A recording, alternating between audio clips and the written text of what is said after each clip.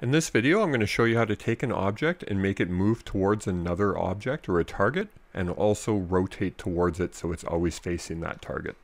This demonstration is in a 2D project, but this exact same concept and code will work fine for 3D as well.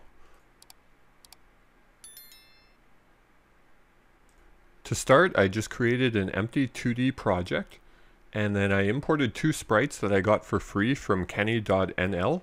I'll provide a link below in the description, but if you've never been to Kenny, please check it out anytime. It's tons of royalty-free game art assets and 3D models that you can use for any game you want.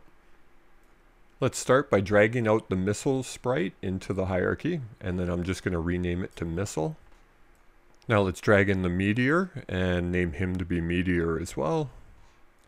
Just going to move that off to the side in the corner and scale it down a little. I'm just going to move this missile to the other corner, and then on the game tab, I like mine on 16:9 for widescreen, so I'm just going to set it to that. And let's change this background on the camera. I'm just going to set it to be black so it's more of a space scene.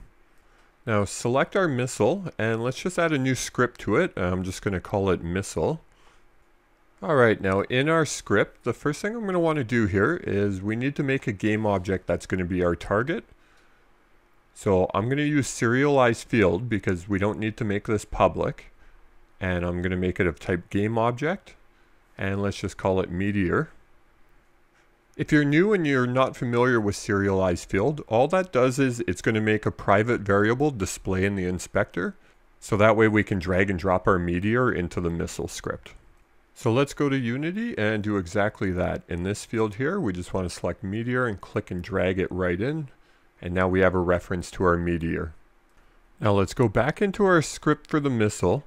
And this is where we're going to make it start moving towards the target. And for a lot of commonly used functions like this, where just making something move towards another target or another object, Unity has planned out so many features like this that they already have it here for us. So we don't even have to really do anything here. All we have to do is transform.position for the missile's position equals, and then we're going to do vector2 because we're working in 2D. But if you were working in 3D, just do vector3 and then dot move towards. I'm just going to bring up the Unity scripting reference document for this, and the links below in the description if you want to bring up this page. So this is showing us what we actually need to use in this command. So we need a current vector, which is our position, and then the target position, so that's going to be the one of our meteor, and then this float max distance delta. All this is the speed. So this is how fast it's going to move each frame. So in our code here, the first thing we need to put in is our position, so transform.position. Next we need our target position, so that's just going to be meteor.transform.position. So now for the speed, I'm just going to make another serialized field, and we're going to make it a private float variable called speed. And I'm just going to set this to 1.5 for now. And the reason I'm doing serialized field is so we can change this value in the inspector. So if it's moving too fast or too slow, we can make a change right in there without having to go back into this code. And now for our third argument for move towards, let's just put in speed. And as usual, times time.delta time. And that's just going to keep it steady across all computers based on your frame rate. If we run our game now, we're going to see our rocket or missile is actually going to start moving towards this meteor. And it's not just moving to the position it was at, it's checking every frame. So if we start moving this meteor around, notice it's constantly moving towards where it is every frame. So this is the basics of making a simple enemy follow system or homing missile, anything like that where you want it to constantly check for a target. Now as you notice, our missile's moving towards the target, but it's not actually rotating to face it. It's always staying upright. So let's fix that now.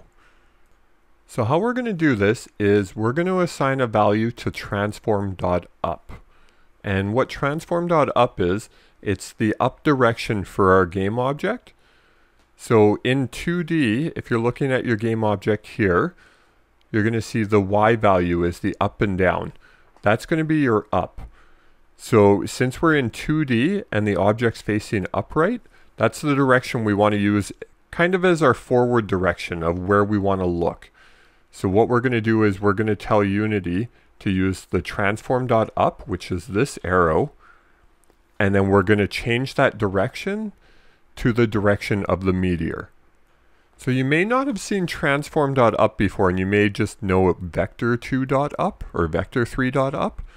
They work similar, except if we look in the scene right now, if we have the axis set to world, notice our Y is always facing up.